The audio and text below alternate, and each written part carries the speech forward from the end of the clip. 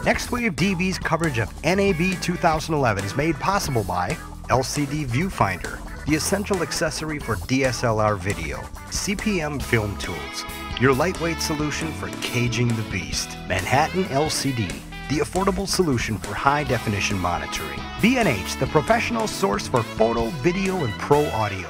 Tony from NextWave DV here, and we're at the JVC booth with Lee Thompson, and you guys are demonstrating this new 4K technology that you're working on. Yes, we are. It's right behind us. We have a couple camera prototypes that are 4K, 2K camera prototypes. We came out with a new technology, Falcon Brid 4K chip processor, actually, that is in these prototypes. And we're displaying the footage from the prototype cameras. And these are not products yet. It is just a technology demonstration. And is the plan then to kind of make 4K a little more affordable and a little more attainable for the average shooter?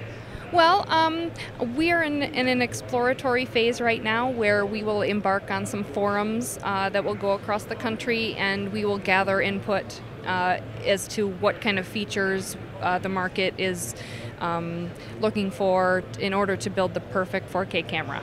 I understand you guys also have a new 3D camera that you're demonstrating. Yes, we do. This is the GY-HM750U camera. This will be shipping in September of this year with a price point of under $2,500. The camera itself is pretty small, but it really is pretty powerful. It will shoot 24p as well as 60i footage.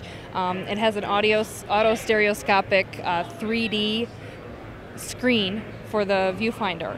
And it's full 1920 1080 with 2 XLR audio inputs, and it has a 5x optical zoom in 3D mode, and it has an onboard hard drive along with a spot for SDHC cards, so you can record right onto an SDHC card. So they're pretty readily available. Now JVC, of course, is known for their professional grade cameras, and I understand you have a new one of those also as well? Yes, this is the GY-HM750. It started shipping a couple months ago, about in February of this year. Like our Pro HD cameras, it has a bayonet mount lens, interchangeable lenses, of course, or you could put a PL mount on and use a prime lens with this. It has a pretty large viewfinder, and this too records on dual SDHC cards, and it records simultaneously to both cards. So you have an instant backup. Your time, Lee. For more information, where can people go to check out your products? Oh, you can go to jvc.com/pro. Thank you very much.